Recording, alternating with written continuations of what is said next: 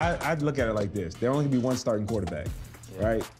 Who's the starting quarterback over here? Seems to be a discrepancy.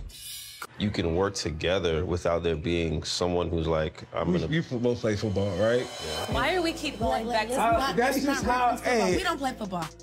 That is not what this is. We're talking about family units. But whether it's a CEO, whether it's a football team, whether it's a family, it's a team and it's a structure and it's a lifestyle and it's a way of doing certain things. Is it a way, or do you create that way? Because you can. Well, yeah, obviously you can create that way. Yeah, I think that the way you were raised is not always how you have to live in your future.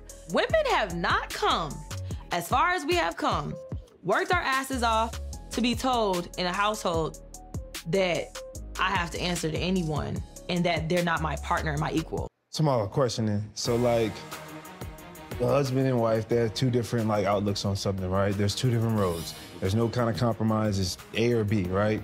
Who submits to who? Oh. Obviously, you don't even see these women at the table. I'm gonna excuse myself. Well, okay, just explain that to me. Happy wife, happy wife, He wants to talk to the guys anyway. Yeah, yeah. I just can't believe it. Like, I really cannot believe it. Submit, bro, watch out. This whole feminist movement and everything like that, but a man has to be a man and a man has to lead the family. And I'm saying, this is what we're doing. I need my woman to support me in that. It's God, the husband, the wife, and then the kids. That's the best way for a family to thrive and flourish, right? And me thinking, majority of us are Christians, I thought, we all had very similar beliefs to a certain extent. So it kind of blindsided me.